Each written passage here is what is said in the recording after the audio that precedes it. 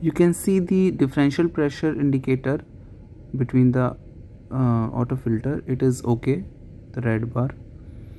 Also you can see the fuel oil indicator, which is indicated by the green light on.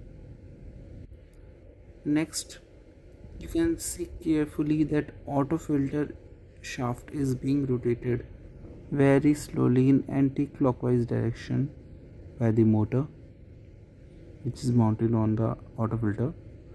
Let's suppose there is high differential pressure by the blockage of the filter, so by the rotation of the filter by the motor, you can see in the video the blockage is being reduced and the differential pressure is being reduced.